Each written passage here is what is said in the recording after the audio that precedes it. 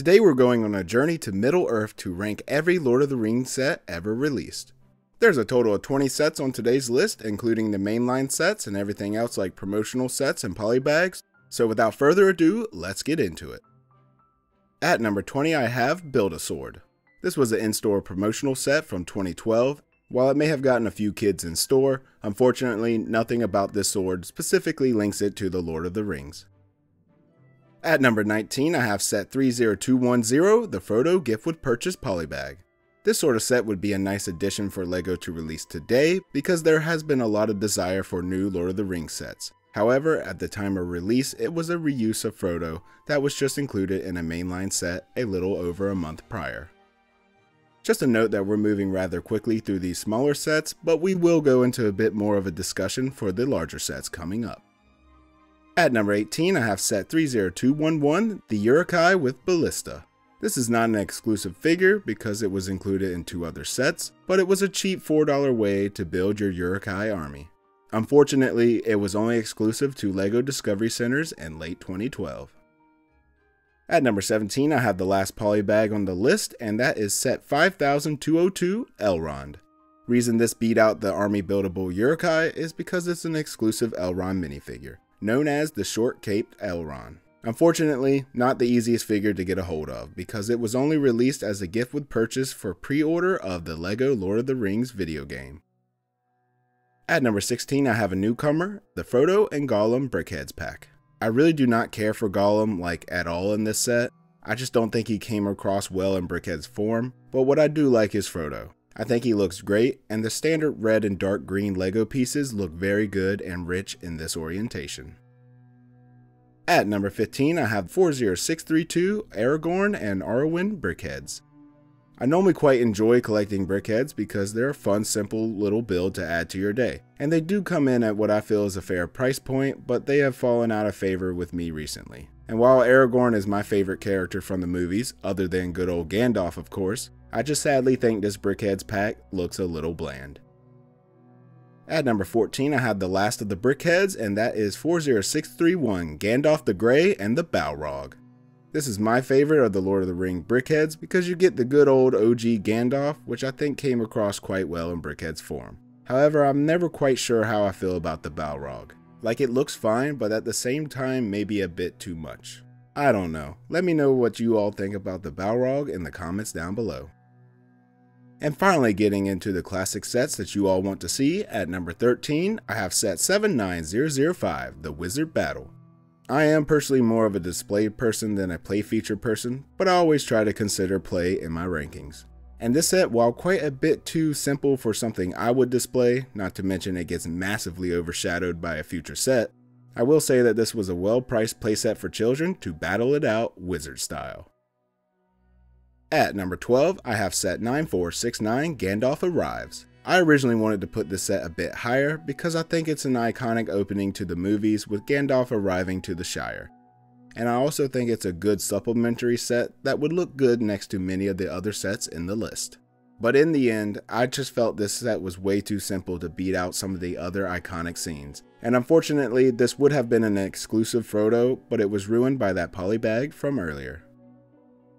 At number 11, I have set 9470 Shelob Attacks. This by far isn't one of my favorite scenes in the movies, as I'm not a major fan of gigantic creepy crawlers. But I will give credit when credit is due, because if you've ever wanted a LEGO spider, this is the set for you, because this is by far the best looking LEGO spider build I've ever seen. Otherwise, this set does lack a bit of substance, because it's essentially just Shelob in a tiny build of a rock formation, but the reason this set holds on its own is because to date, it's still the only way to get Gollum. This was an obvious must-have for any LEGO Lord of the Rings fan, and surprisingly, it was also the only way to get Samwise Gamgee as well, at least until a 2023 set that we will see later. Now before I move on, I have to say that I really struggle ranking the next 4 sets on the list. I constantly moved these around, and every time I walked away and came back to the list, they moved once again. So while I ranked these the way I did today, they can all essentially be rearranged between ranks 7 through 10 any other day. At number 10 I have set 79006, the Council of Elrond. This set did just enough to give off that Rivendell vibe to the consumer, at least for 2013. and at the time it was the only way to get two must-have characters, being Elrond and Arwen. Unfortunately, Gimli and Frodo were reuses, other than the exclusive face prints for Frodo, but for me, I think Gimli was a fine addition to the set, but Frodo should have definitely been substituted with someone else. Who would you have included instead? Let me know in the comments down below. Otherwise, this was a good playset at the time, and came in at only $30 for a simple build that included exclusive characters and an overall rich elvish vibe. At number 9 I have set 9476, the Orc Forge. The Forge is predominantly shown in the first movie, however it does make appearances throughout the trilogy. And I personally think it's an essential playset for children, because it's required to create the weapons of the massive armies that would soon storm the gates of Helm's Deep. But overall, the set came in at only $40. It included the exclusive leader of the Uruk-Hai scouts, 2 Mordor orcs, and plenty of weapons and armor for a full day's play. At number 8 I have set 9472, Attack on Weathertop. This is of course the scene where Frodo was stabbed by a Morgul blade from one of the Nazgul ring wraiths, so Frodo was an obvious inclusion in the set, and he's technically exclusive because of his blue cape. But so was Merry and the 2 ring wraiths, which are must-haves for any LEGO Lord of the Rings fan. Overall, the set is accurate to the movie. It includes the stairs leading up to the top and the overhanging rock formations, but for me, Weathertop just doesn't have enough distinguishing features to warrant a higher spot on this list. At number 7 I have set 9471, the Uruk-Hai Army. I played with this set's positioning quite a bit, but it found a spot here for several reasons. While I love the addition of the wheeled Ballista, which is a great little design, and the inclusion of Éomer and the Rohan Soldier, both of which are exclusive, however this set just lacks a bit of substance with the main build. However, it moved up on the list because not only is it a perfect little minifigure battle pack, it can also be an expansion for Helm's Deep. You could definitely buy multiples of this set and really create a massive Helm's Deep, and definitely have enough figures to attack it. At number 6 I have set 9473, the Mines of Moria. This set beats out the previous sets because I quite enjoyed this scene, and the figure selection is also great.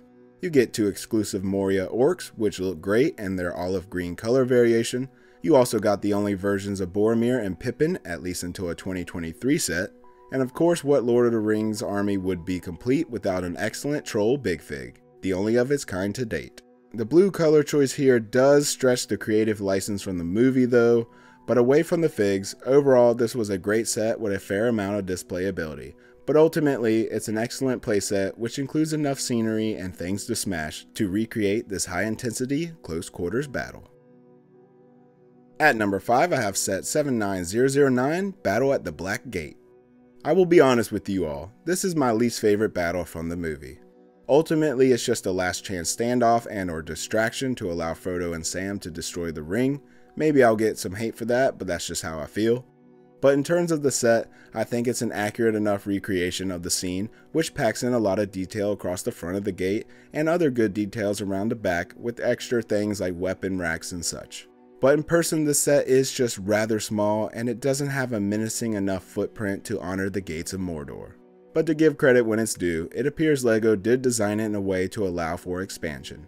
Otherwise, the figure selection, while limited, does hit hard with 3 excellent exclusive minifigures with a well done reprint for Aragorn, and to date these are the only 2 examples of Gandalf the White and the Mouth of Sauron, who should win the award for being the shortest lived character ever produced in minifigure form.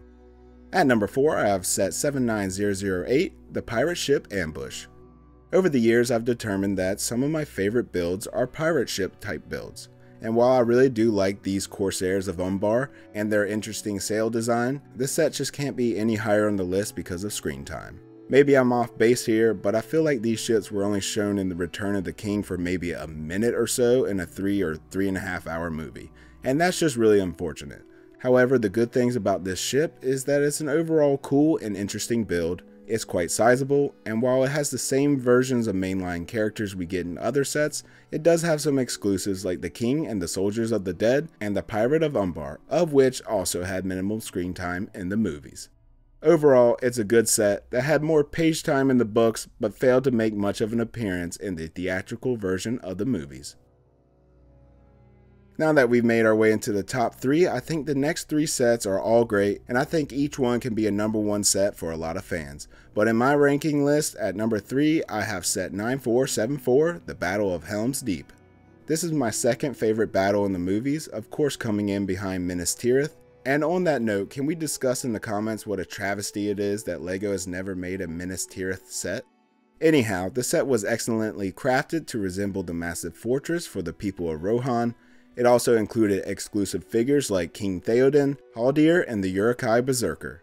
And as I mentioned earlier, Helm's Deep can be expanded with the Uruk-Hai army set, which I believe you can buy multiple expansions. Overall, I definitely think this is the best LEGO Lord of the Rings fortress, and probably the best playset as well. My only criticism is that I wish the center tower was just a bit taller to better resemble the movies. At number 2, I have set 10237, the Tower of Orthanc. Now if you're a fan of the original Lord of the Ring waves, then this set is most likely number 1 in your eyes, and I can totally agree with you. But I unfortunately was not into Lord of the Rings when these sets originally came out, so I'm a bit less nostalgic towards them.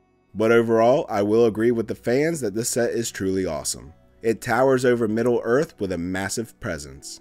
Now I will say that after seeing it a few times at LEGO conventions, it is awesome, but at the same time the black color scheme can be a bit monotonous, and in most cases very dusty. That's not a knock on the set at all, but it's just a fact of life for primarily black LEGO sets. That aside, this truly is an awesome set. It has a lot of outer detail and multiple well-detailed interior scenes, like the recreation of the wizard battle between Gandalf the Grey and Saruman, which is an exclusive figure, and I have to say that LEGO did a great job on this figure. Another exclusive figure is Grima Wormtongue, King Theoden's right-hand man that was actually working for Saruman. Gwaihir was also included to recreate the scene where he comes in and rescues Gandalf from the tower. And lastly, it includes a pretty good build of Treebeard, who attacks Isengard in the Tower of Orthanc in the Two Towers. Overall, this is an excellent playset that is also a must-have display for any LEGO Lord of the Rings fan. And coming in at number 1, I have set 10316, Rivendell. I placed this set over the Tower of Orthanc for a couple of reasons. One, I think it's one of the most beautiful LEGO sets ever created. Just everything about it is visually appealing to me. And I also think it's a great set for LEGO fans that aren't necessarily Lord of the Rings fans. Secondly, I think it's an awesome playset because the build includes a lot of the scenes from the movie, which can be easily recreated with the 21 included minifigures, of which are all exclusive and the only way to get certain characters in LEGO like Gloin and Old Bilbo. Previously, you would have to have purchased 5 different sets to get at least the top 10 characters of the Fellowship, which were the only versions of those characters before Rivendell. Overall, I think this set is just a complete package, and while the price tag is definitely a hard one for many to swallow, I truly believe it is the one Lord of the Rings set to rule them all. However, I do think there's a set that can dethrone Rivendell, and that is maybe an 18 plus $500-ish Minas Tirith.